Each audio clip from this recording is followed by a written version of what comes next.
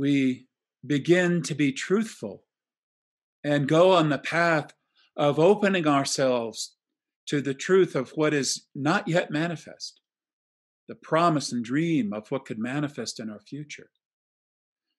We begin that path with a path of discernment about truth that has manifested. So what is our discernment of that? What's our discernment of the patterns of truth that we see in our world? We have to be discerning of that, both the pattern of facts that is true to the truth and the patterns of fact that don't bring life. So it takes a discernment. We have to be willing to see not just what we want to see, but to see what is. Not to see just what we wish we were there, but to see what's really there. Believing that in the end, what's really there is far more beautiful than anything we could make up. And yes, we have to be willing to see all that's happening, for better or for worse, but with the faith that it's leading to something glorious and wonderful. All of it. So we have to be willing to discern, and then we have to be willing to be honest with ourselves and other people about what we are discerning.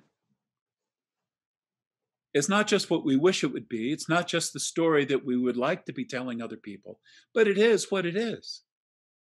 Honesty requires that we not only discern patterns of truth that are manifesting, but then we're honest about them to ourselves. We don't lie to ourselves about what's happening in our own immediate human experience. We're willing to begin to tell the truth to ourselves. And then we tell the truth to each other. We don't try to make it worse than the truth, putting people down, criticizing, judging. No, it's not about that. It's being an impartial observer of fact and reporter of fact, of truth, being truthful.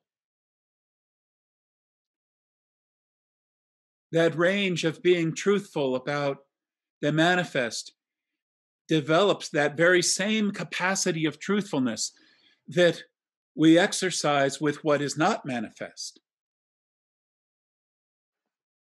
And so I get back to the question, how can we be truthful about the unmanifest if we're not even truthful about the manifest? And we live in a world that in so many ways is not truthful about what's manifesting. We want to develop our truth muscle in the manifest so that we can exercise it relative to the unmanifest, so that we can have an unvarnished perception, discernment of what has not yet manifested. We can be honest about what that is, not trying to make it into something that's different, not trying to make up some design of the invisible that's imaginary, but discerning what really is, what's really there for us, knowing and trusting the unmanifest, the beauty of it. We're here to do that together, to be in that discernment. It is the generation of truthfulness, the prana of truthfulness in living, that allows us to connect with the invisible, and then allows the invisible, the unmanifest truth, to manifest, first of all, in our awareness, and then in our expression, and our embodiment of it, and our noble action that is bringing that truth into the world.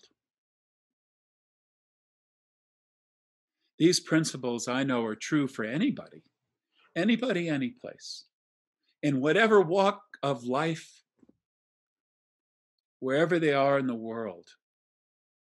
Truth matters. And I would urge anyone, anywhere, to be truthful about the manifest and learn to be truthful thereby about the unmanifest and find the glory that's in the unmanifest and let it manifest.